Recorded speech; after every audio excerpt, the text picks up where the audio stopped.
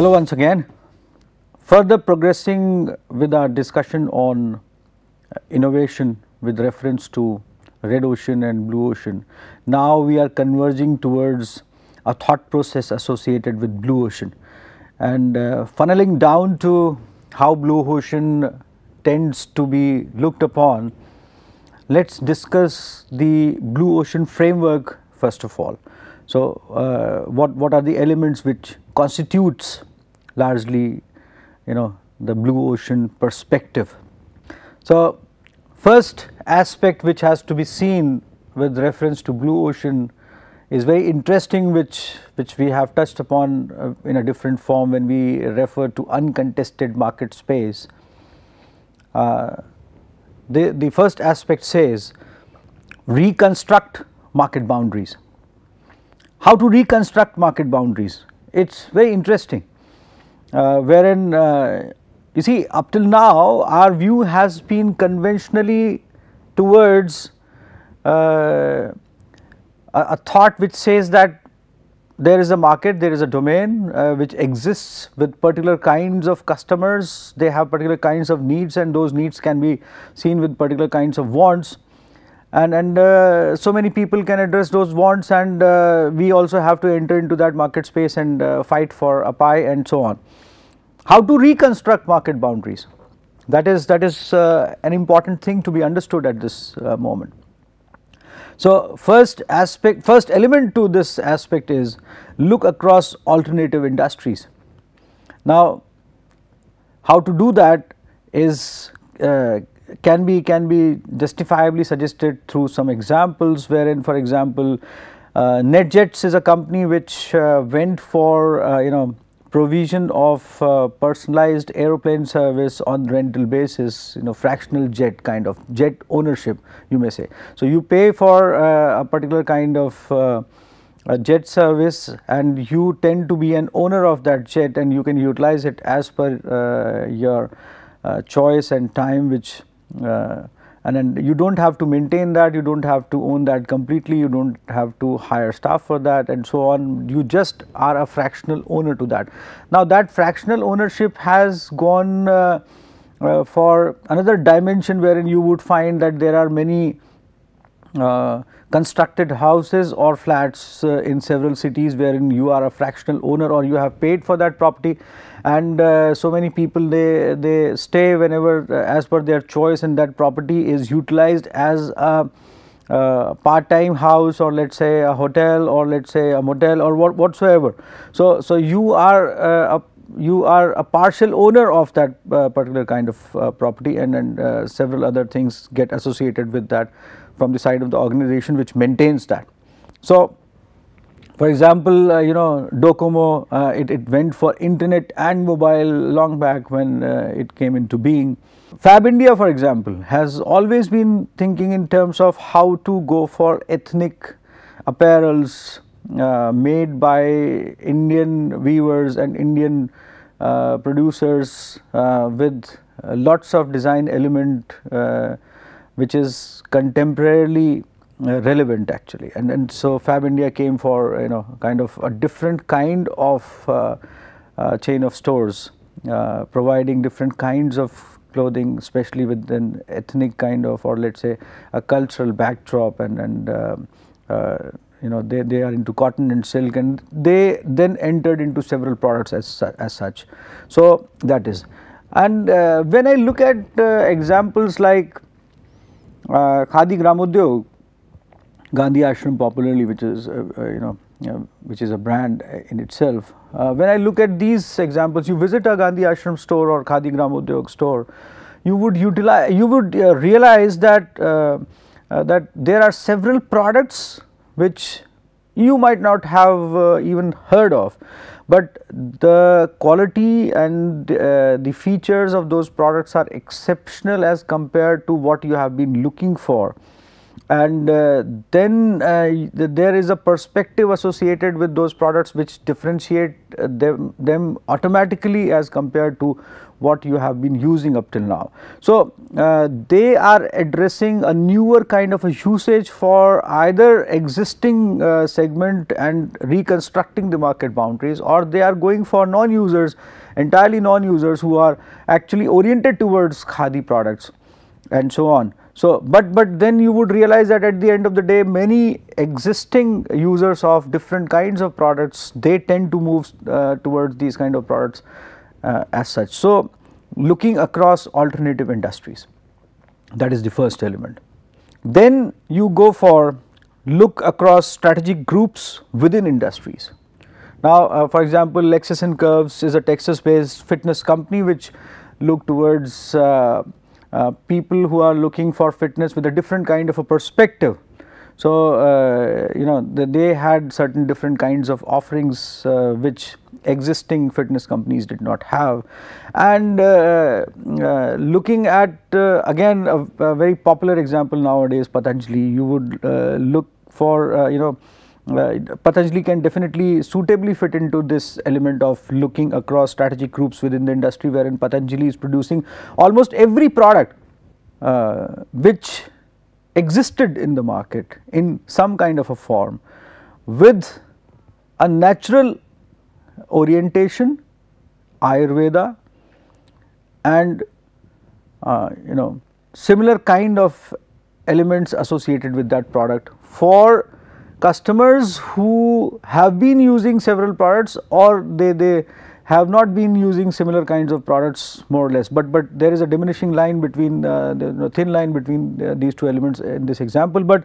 they are, you know, an apt example of wherein you look across strategic groups within that industry, and now they have created a blue ocean perspective for themselves, which I will demonstrate in my subsequent discussion as well.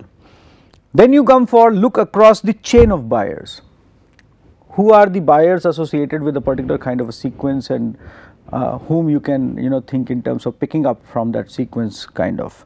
So, Novo Nordisk is one of the example, this Danish insulin producer who focused not on influences but buyers and produced Novo Pen actually. So, technological advantage which this company utilized for administering the drug made their drug more popular as compared to, so because insulin you know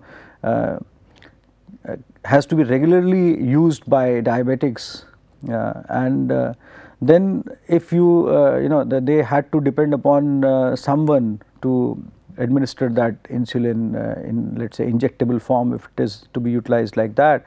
So, Novo Nordisk thought of that they might not be differentiating the product, but they might be differentiating the facilitation of the usage of that product, and which was very thoughtful, because which differentiated them entirely as far as, you know, the whole lot goes. Then we can talk of Crocin as well. It became a prescription, it became over the counter drug from a prescription based drug, and people utilize it to its advantage as far as, you know, headaches and fevers and those kind of things they go. Then books, as in Scholastic. Scholastic is an organization which I have seen that they go to schools and contact children with the help of their teachers, and they offer several kinds of books, and you know, they directly address their segment, this segment with a different kind of perspective. So, earlier children, they had a prescription, or you know, a kind of suggestion from the teacher's side or the parent's side, and then they used to subscribe to the books basically, or they used to purchase the books, or they might have got this idea of you know, what they would find in a particular kind of a book because of their peer influence also. But Scholastic went for a different kind of an orientation by educating children towards what their offerings are. Kindle is definitely one of those examples wherein you can access thousands of books through net, or Kindle has Kindle editions also, and so on. So, reconstructing market boundaries. Now, the second element is looking across complementary products and service offerings. Now that is again a wonderful thought basically. For example, if I look at this program, MBA program, which is being offered by hundreds of B schools existing in this country, and then once you go abroad, more or less everyone is offering a similar kind of a program and orientation. Student gets perplexed on what difference they would get, and then student tends to culminate everything in terms of the placements. B schools are not placement agencies. They are there to impart education which has to be utilized in multiple forms later on for not only progressing the career of a particular kind of a person or let us say an aspirant, but also for making the difference to this world through that person. So that has to be looked entirely with a different kind of a perspective. But fundamentally, when you do not have that kind of a differentiation, then ultimately you tend to associate that thing with the ultimate output, which is job. We will talk about it later on, but then once you say that you try to look across complementary products and service offerings, then education can be a wonderful example, wherein education offerings have been looked upon with the perspective of many complementary products, that what kind of a material you would access, what kind of a content base you would access, what kind of an ambience and infrastructure you would have, what kind of computers we would provide, what kind of other elements you would have, and so on. So there are so many things which are complementary to what you are offering in terms of education, for example. And then you have cities now which have complementary experiences associated with when a patient gets admitted to that particular hospital. There are restaurants which offer different kinds of complementary services associated with when you visit a restaurant. There are several hotels who have converted themselves into a resort and experience based kind of a stay. So now business hotels are different, and individual work based hotels are different, and then entertainment based hotels are different, and entertainment hotels have converted themselves into a resort kind of a scene wherein you go for leisure and relax with your family and so on. And then again there is further differentiation in that category as well. So look across complementary products which can be thought of with a particular kind of an offering which you are making. Look across emotional or functional appeals to buyer. Now this is very important when especially when in today's context whole of the world acknowledges that emotional appeal to the buyers takes you further, and it takes you towards more customer loyalty and so on, and marketing 3.0 has aptly demonstrated that kind of a thing. And we have also been working on a project for past 7-8 years wherein spirituality as a context for market development and market stabilization has been referred to as a very important perspective to be looked upon with reference to stabilizing the market situation. That is and then it's beyond the scope of this discussion to talk about that, but you can refer to that later on. So look across emotional or functional appeals. Swatch, they definitely try to do that as far as their watches go. Cimex, they went ahead when they said that they are selling a dream rather than selling a cement, just the cement, and they tried to incorporate an advice or support to their customers in constructing their houses, in maintaining their houses, and converting cement kind of a product into a dream structure which buyers have been looking at. So that is very interesting to learn that a cement company goes ahead with supporting they even went ahead with supporting them with some installments and financial support through some other agencies or businesses to give them an advantage to advantage to the immediate cost which they require to construct their houses or to maintain their houses and so on. ACC Cement is also doing that, and they are one of their advertisements I remember is wherein someone is constructing a house deeper in mountains somewhere in Ladakh, for example, and ACC Cement suggests that they went as far as that place and actually advised not only selling the cement to that customer, but also advising on that what kind of a house can be aptly constructed here and so on.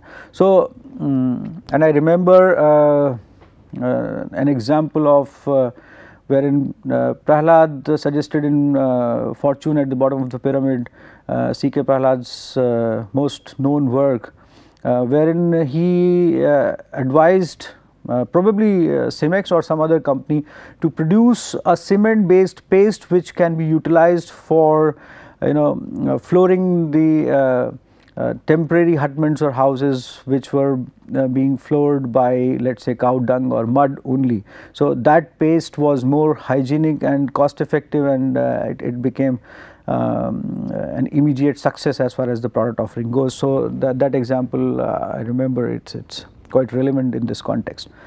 Then look across time, look beyond a certain framework, imagine big. For example, existence of European Union has been referred to with this kind of a perspective, and when smaller countries, they were having small kind of economic structures and economic offerings, and they were, although they were dependent upon each other for many of their value chains and their trade and businesses, and then they the distances were less, and frequently one had to go from this place to that place, so currency exchanges and those kind of issues were there.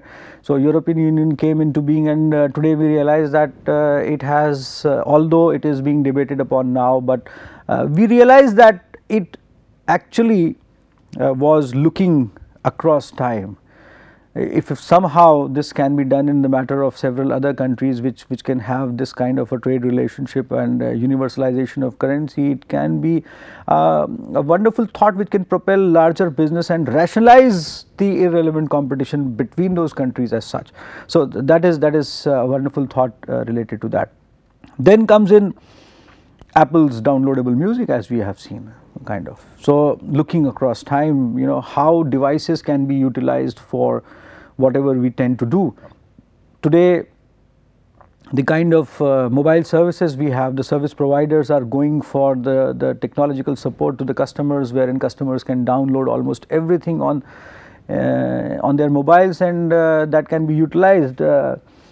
Sometimes I feel that GPS systems and Google Maps and these kind of things which have emerged now, they have changed the way we used to roam around, kind of. You can now fearlessly go anywhere basically, and you have a map and a direction in your site, and you don't have to ask directions from someone. I remember a few years back when you used to go to places, and especially when you entered a new city, you had to ask for directions so many times, kind of stopping by and asking directions from people who have been passing by, and people usually were considerate because everyone was passing through this kind of a phase. But today when you ask for direction, people look at you sometimes strangely when someone tends to suggest that don't you have kind of GPS system with you.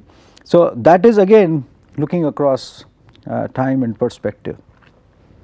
How does it happen? And it's very important to learn that how does it happen. So what are the tools, or let's say what is the methodology to propel this kind of a thing which we have just seen. I'll just reiterate that for you, that looking across alternative industries, looking across strategic groups within the industries, looking across the chain of buyers, looking across the complementary products, looking across emotional or functional appeals to the buyers, and looking across time. So how this can be achieved largely, and the key statement is that focus on big picture and not the numbers. Do some exercise. What is the big picture? Now that big picture I have referred to in our earlier discussions mildly, which says that once you have concern and no skepticism, and you are not thinking in terms of generating business with relevance to your own lifetime and profitability which you would like to earn, that is somehow referred to as big picture. As I fondly refer to Jamshedji's thought of entering into steel business and power business, although it was relevant with reference to that particular time, but he could have chosen to go for other businesses which could have fetched larger profits to him, and that too in immediate terms. But he chose to think in terms of manufacturing steel, and that too when you did not have metallurgical engineers in India. That too you do not have mining specialists, you did not have mining specialists in India. So he went all along to US to bring in metallurgical and mining engineers to India, and with their support and help, although he could not be a part of that journey, Sir Dorab was instrumental in developing the first steel plant of India in Jamshedpur. But there you see, there is an aspect of looking at big picture, because as I have read in the literature that Jamshedji heard a statement somewhere or read a statement somewhere by Thomas Carlyle, which says that a country which has the steel has the gold. So he could imagine that how important steel is for as far as infrastructural development of a country goes, and looking at that with an innovative and entrepreneurial perspective, he sort of thought about a blue ocean which could which can be relevantly seen with reference to the discussion we are having, and especially with context to the reference of focus on big picture and not the numbers. And this statement has an element of visual awakening. Now, what is visual awakening? Visual awakening is observe changes and differences which are evolving in due course of time.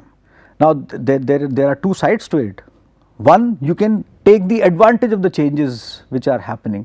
For example, we often talk about cultural changes which are happening in India. The youth is going through a different cultural demonstration. They tend to be more free as compared to the social structure and boundaries which were existing earlier.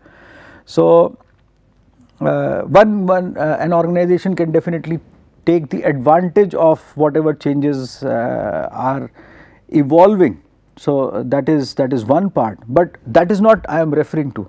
I am referring to observing changes with reference to developing the market as such, and what are the customer choices which are evolving, how technology is behaving, how things are moving, and in what direction we are going actually as far as technological adoption goes, or let us say other forms of adoption goes, and what are the socio-political situation which is happening, how economy is behaving, and so on.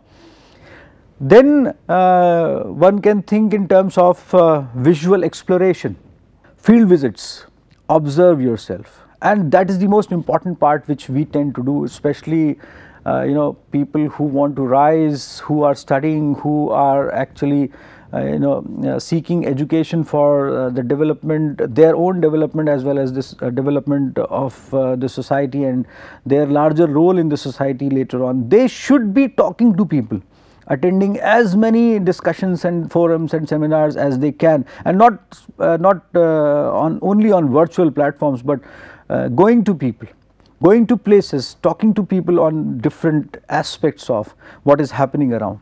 So one can think of, as I suggested earlier, that we went for forest bioresidue based briquetting. That came in because we talked to thousands of people for that. As I referred to the aspect of Ganges, we could address as solutions later on. It was because we could talk to people about what they are thinking in terms of that, where should we go and how should we curtail the problem of water quality depletion or so many other problems which are related to Ganges right now.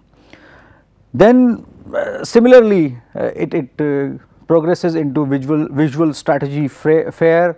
Now, visual strategy fair is associated with world cafes, wherein you talk to people with different backdrops, with different understanding, even sometimes or many a times with different cultural backdrops as well, and then you tend to collate these kind of things together. while talking about these, I remember about Mr. Subhash Sharma and